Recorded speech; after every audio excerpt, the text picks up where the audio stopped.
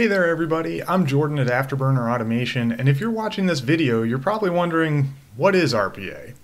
Today I'll introduce you to this powerful technology that's changing the way that we work by taking a closer look at the basic definition. Let's get started. RPA is an acronym that stands for Robotic Process Automation. That phrase alone is still a little vague, but a quick way to parse it is by reversing the order and changing it up slightly so that it reads automating processes robotically.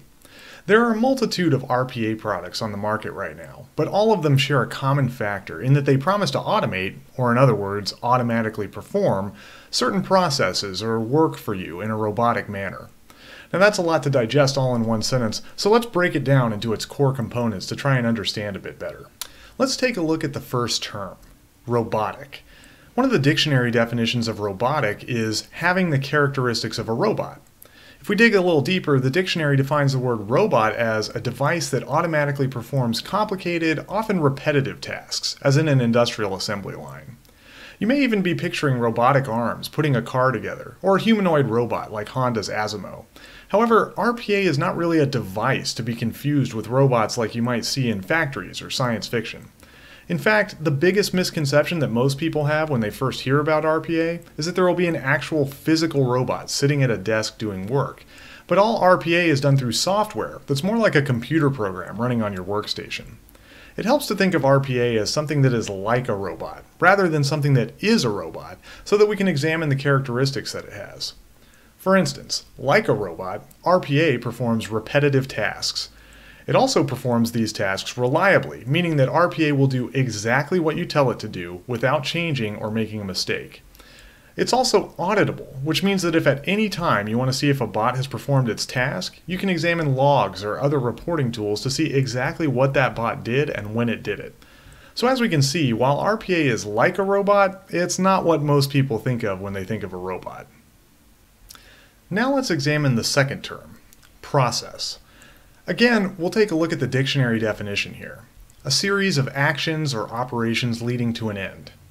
There are many things that can be considered processes. For instance, building a house is a process. Mopping the floor is a process. Purchasing cryptocurrency is a process.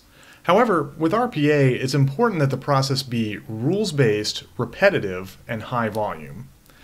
Let's start with rules-based, or having a well-defined set of rules to perform the process.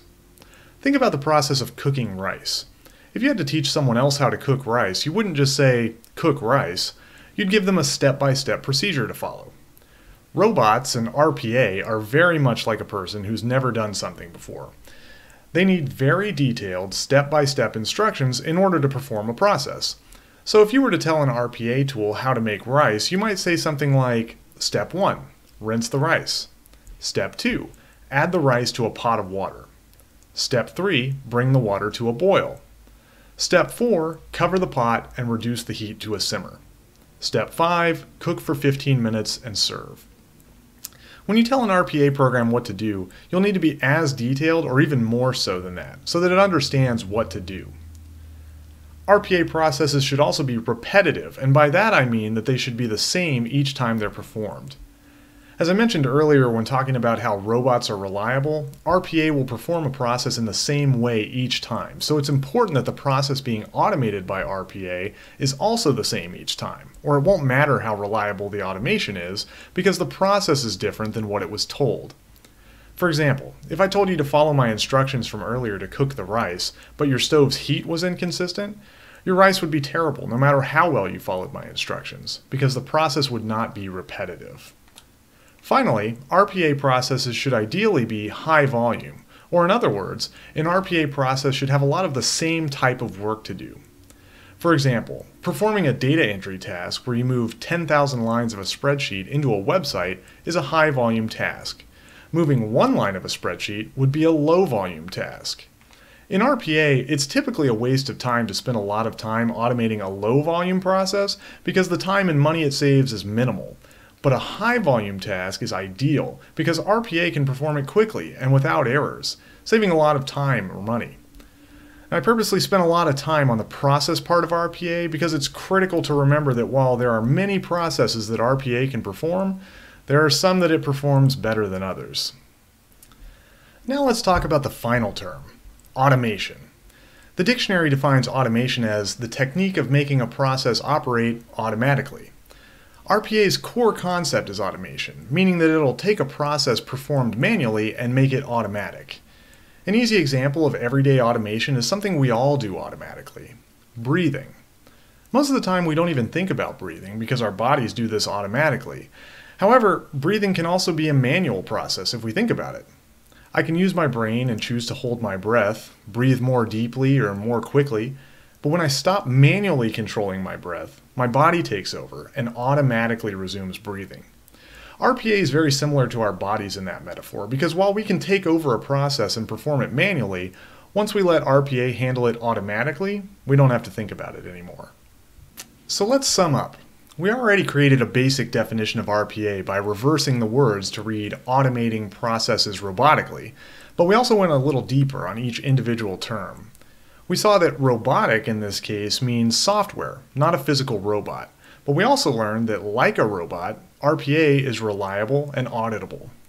We learned that RPA is well suited to certain kinds of processes that are rules-based, repetitive, and high volume.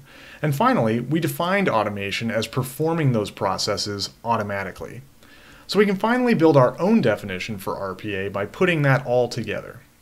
Robotic Process Automation is reliable, auditable software that automatically performs rules-based, repetitive processes. Hey everyone, thanks for watching. For more RPA training, check out the next video here, or watch everything in order right here. Subscribe to my channel for updates on new content, and become a patron to get access to personalized RPA support. But until next time, I'm Jordan at Afterburner Automation, and I hope this helps you build better bots.